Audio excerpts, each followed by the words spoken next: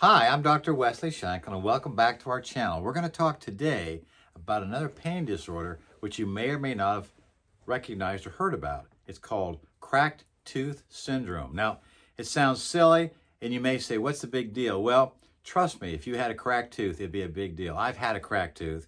As a matter of fact, I just had my dentist repair it this past week, and I am so thankful. I can eat without discomfort, I can drink without discomfort, and you might find the same problem. If you go from a dentist to a physician, they can't find the problem, but you have facial pain, and especially pain if you bite down, but it doesn't linger. You bite down, it hurts, but it doesn't linger. You may eat, and the pain goes and just stays for a little bit, but passes away. If you drink something cold or something sweet or something sour, and you have a shooting pain in here, some may think that's trigeminal neuralgia, and that's not trigeminal neuralgia. If you bite down, you have a lingering, sharp shooting pain, discomfort with a sour taste or a sweet taste in your mouth, or the pain gets worse as time goes on, and you wonder what's going on, but there's no cavity. They take an x-ray, there's no cavity, there's no abscess, there's nothing going on. And you start to think maybe you're crazy, or the doctors think you're crazy, and obviously your family's going to think you're crazy, but there's something going on you know is not normal. So you see your dentist, and he or she may evaluate your teeth, take a look, take an x-ray, and they can't see anything, yet you know in your mind there's something there. Well, you've all heard about people getting hurt in a motor vehicle accident or playing football or falling down, and they go to the emergency room, and they think they might have a broken wrist or broken arm, and the doctor or the radiologist there, and then the doctor takes a look at an x-ray that he or she may take, and there's nothing wrong. So they just bandage it up, or they give you medication, yet the pain lingers, it continues on. So a day or two later, you go to another doctor, maybe an orthopedic surgeon, and he or she will order an x-ray with a little different angle than they took in the emergency room, and they find a fracture. It wasn't negligence that they saw or they missed this fracture. They just aligned the x-ray a little bit different way. Well, it's the same with a cracked tooth. So your dentist may take an x-ray.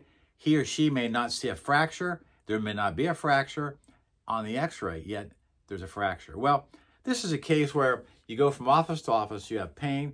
It's not always there. I would eat sometimes and not have pain, and sometimes I'd eat something a little more firmer, like a pretzel, or something harder, and I would have discomfort, yet it wouldn't linger. I thought it might be a fracture as well. So I had to see my dentist. I want to show you a picture of what a tooth looks like, and I want to give you an idea what I'm talking about. Here's a drawing of a tooth. This is my Bob Ross rendition of my drawing of a tooth. Bob Ross. Well, this is enamel, the outside surface, which you see. It's one of the hardest substances on the earth. This is a little structure underneath here called dentin, where we get the word dentine chewing gum. This is a brown tissue you may see if enamel's broken off, and that has conveyance, little canals going into the pulp, the nerve of the tooth right here. And this pulp has nerves, blood vessels, lymphatic nodes in here too that make you be able to feel things, sense things.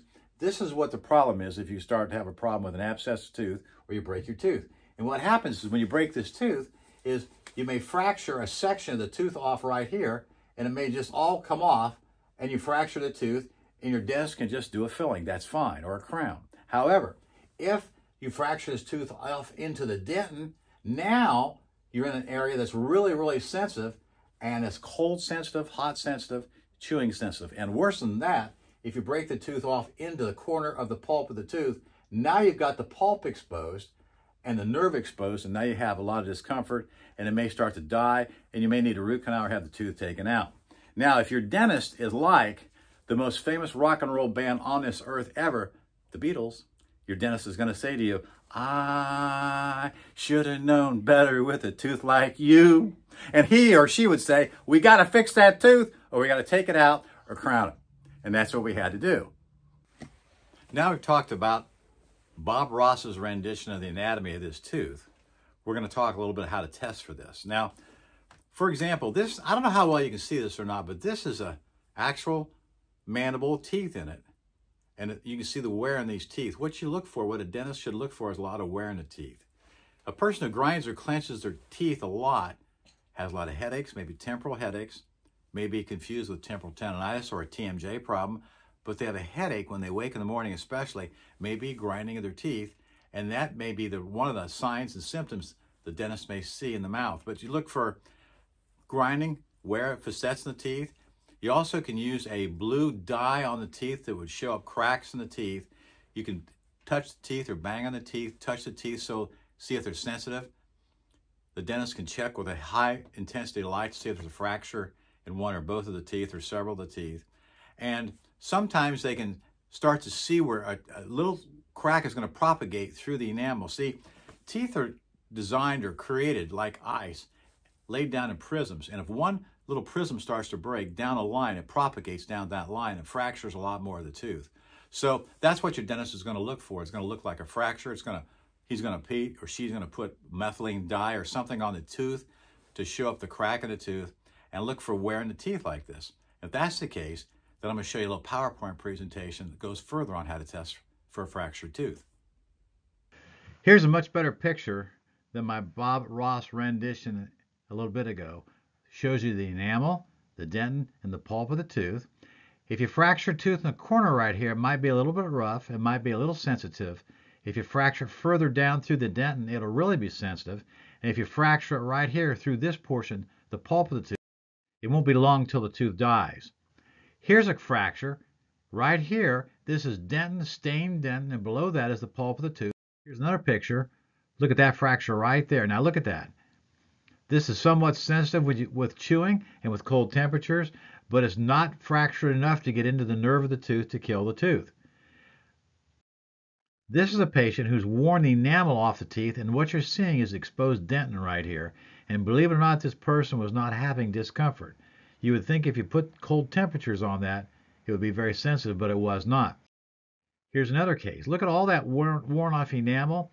That's dentin you see right here, dentin exposed. And this person had a little bit of sensitivity with really cold temperatures like ice cream or yogurt or something like that, but it wasn't bad at all. But it wouldn't take much to fracture a corner of this tooth right here, and then he or she would have cracked tooth syndrome. Here's a gentleman right here, has a lot of worn teeth, and you can see right here, a little fracture right there starting, and over here, a little fracture starting. These teeth were sensitive. Other teeth we contacted, we touched, we pushed on them, they weren't sensitive, but that tooth and that tooth, those two were sensitive. So cracked tooth syndrome is very elusive. A diagnosis is very difficult to make. A patient can go from physician to dentist, and they may think they have trigeminal neuralgia, they might have temporal tendonitis, they might have a TMJ problem, a displaced disc, but it's really a cracked tooth, which can cause a lingering kind of pain after chewing. But sometimes it doesn't cause pain at all when you chew, and other times it causes intense pain. So if you have problems like that, you can't find the issue, can't find the problem, and if tooth isn't fractured that you know of, but not fractured off, not broken, see your dentist because there's a chance you have cracked tooth syndrome. Now you're seeing the PowerPoint presentation of a fractured tooth, and some of the things we can do to save these are simply what I had to have done. I had to have 2 teeth crowned over here, and once your teeth are crowned, if they capture the fracture and eliminate that fracture and crowning the tooth or teeth, everything can be fine. I have no sensitivity whatsoever now that I've had those 2 teeth crowned.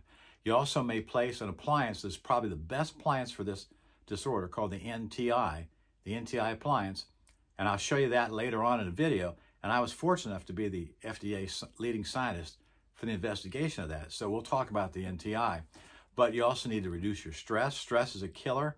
Stress is like throwing gas on an existing fire. It'll flare up, make you grind your teeth more, and maybe fracture teeth as well. Sometimes you have to wait to see if the tooth's going to fracture, and then you have to see if the tooth can be repaired. Cracked tooth syndrome is a very elusive diagnosis, and oftentimes it's missed by physicians and dentists alike. It's very difficult to see. You can't always see it on an x-ray, and sometimes you have to wait till it even actually becomes worse, and maybe the tooth actually abscesses, and then you have to treat it with a root canal or take the tooth out. So it can cause a lot of pain and suffering, facial pain, lingering jaw aching, jaw pain, and some may confuse it for trigeminal neuralgia or temporal tendonitis or a TMJ problem. That's not what it is. It's a fractured tooth, and if you grind your teeth a lot, you clench your teeth a lot, your teeth may be sensitive to cold temperatures, you've worn tooth structure off, you've fractured fillings, you've knocked crowns out of your mouth, you may have a problem with cracked tooth syndrome. Thank you. Appreciate you watching. Thank you very much.